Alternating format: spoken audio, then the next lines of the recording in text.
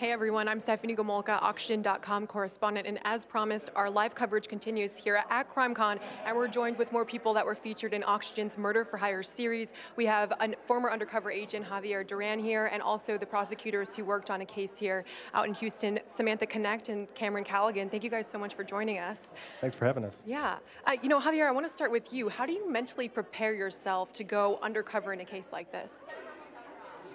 Well, it's definitely something you just have to get into your mind. I mean, you have to know that it's a job, so you prepare for it. Of course, you train for it, and depending on what role you're playing, you might study for it the night before, prepare yourself.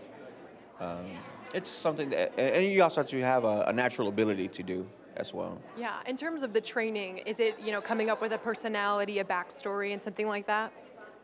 Yeah, as far as the training goes, I mean, there's a lot of training that comes with working undercover. When it comes to what personality you're going to be adopting, you might check online, or you might check with personal friends that have that specific background you're looking for. Was there something that you applied from your personality into this case that you wanted to have?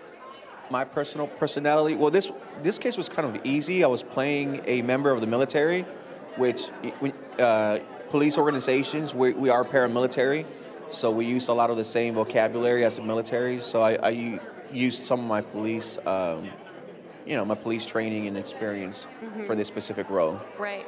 We could see people coming out now. There's a lot of energy in this room. Samantha and Cameron, I want to ask you, what was the most difficult part of prosecuting this case?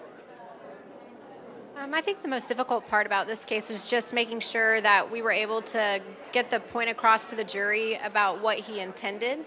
In this case, with all the videos and audio statements, he never actually said the words, "I want you to kill her." And so we needed to make sure that the jury understood what his intent was and why he was saying the things he was saying. Right. And so I know you both still work in the Houston area. Is this case kind of an outlier, or have you seen and worked on more murder for hire type cases? Well, I think this case is an outlier for the both of us in the respect that it involved two potential victims. I don't think either one of us we've worked on similar cases, but nothing that involved two different suspects wanting two different victims to be killed. What do you think, because there was this video in this case, which seems to be pretty unique in getting that kind of video with the help of an undercover agent, but what do you think was the most compelling piece of that evidence, or was it something else that wasn't the video in this case? I think definitely the most compelling piece of evidence were all the tapes. Allowing the jury to be able to feel like they were actually there and present when the conversations took place was a real powerful tool that we were able to use to our advantage. Is there a collaboration between prosecutors and an undercover agent when you're approaching a murder for hire case? There is. We are informed about, usually the way it works is we are informed by the agency that gets wind of it or it's reported to about what's going on, and we work hand in hand with where Javier was assigned before, the Major Offenders Division of the Houston Police Department, in coming up with a game plan how to go forward. I mean, obviously, we're concerned about gathering the evidence we need. They're concerned about running an operation, a safe operation, where they can collect the evidence, but most importantly, keep their officers safe. Right. So Javier, for this case, you were tasked with getting that video. Was that like the goal of, I got to go in and get this video? Yes. Specifically this case, the video was very important, so we knew everything had to be recorded, at the very least with audio. So we knew video was going to be important. It's going to play a big part in what the jury decided. Is there ever a fear of, they're going to know I'm undercover, or I'm going to get found out because of X, Y, or Z?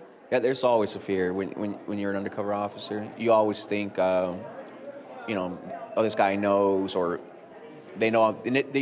You always think that, oh, they know I'm following them, they know I'm watching them, but you have to get that out of the back of your mind. Just get it out of your mind and do your job. Yeah. How did you get Leon, Jacob, and Valerie McDaniel to trust you in this case?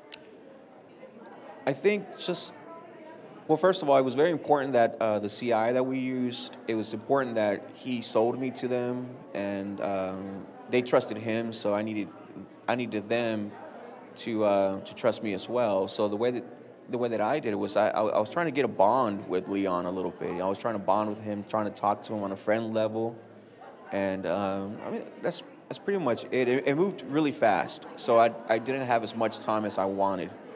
But typically, if it was a longer case, you make bond with suspects by going out to eat with them, going out to drink with them, hanging out with them.